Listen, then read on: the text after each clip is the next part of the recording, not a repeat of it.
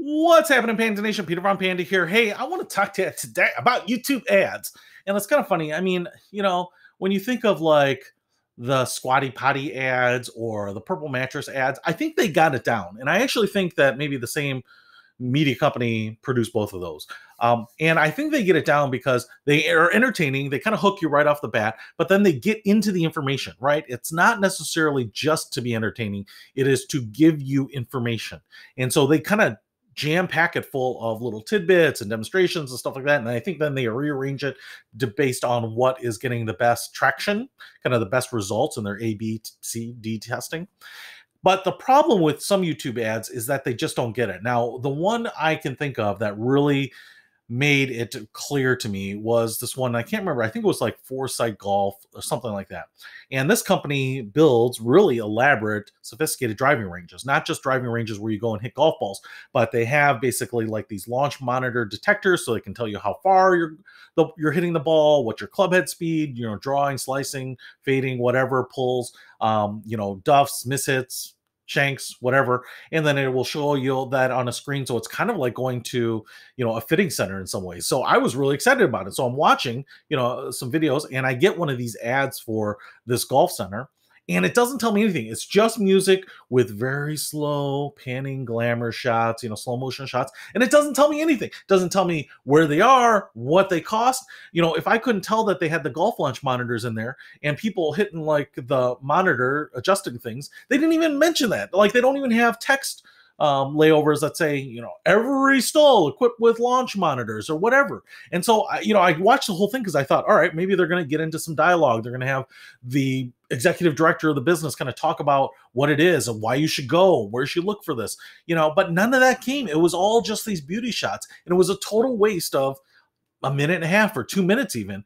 And so they could have just jam packed it full of good info. One of the things that, I don't know, I get knocked and dinged and praised for in my videos is that, I just try to get information in my videos. I don't have panning shots of products. I don't try to do a lot of that. I don't do slow-mos of me carrying stuff. I can, and sometimes I've done some of those soft focus or, the bokeh shots or whatever, because I really kind of wanted to pay tribute to some of the great products that I've checked out. But most of the time, I'm just trying to give you all the information. Explore deeper is one of my mantras on the channel. And that's because I'm not just trying to share with you products that I find interesting, but I really want to give you an inside look at what is going on, all the details about it, so that you can say, yes, is that a purchase that I want to make or not, right?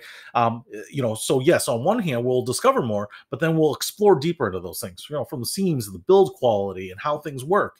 And and so sometimes people are like, oh man, you're talking too fast, you're putting too much information. Why are you going so deep into some things and like how the setup is or how wiggly the plug is and stuff like that?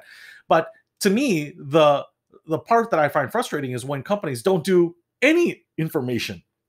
So watching that whole 2 minutes was a waste of my life. And in fact, because I was so intrigued by the pictures, maybe this is their strategy, I went to their website to try to find out. And I couldn't find out information at all, except that it seems to be a California-based company, and it looks like those driving ranges are only in California.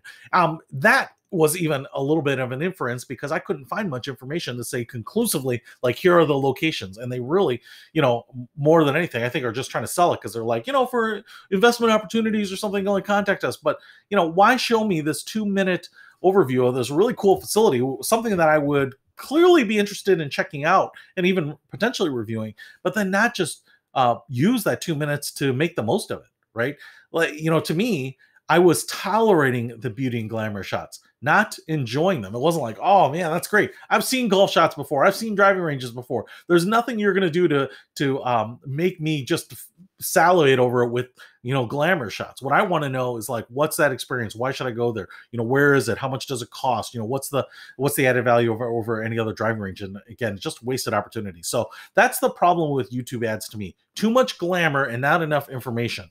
And so if you are making commercials for YouTube, so some of those pre-rolls, my suggestion to you would be make the intro video, that commercial, that ad, as valuable as humanly possible. That's it. That's my rant for today. I'll talk to you later. Peter Von Panda. Out.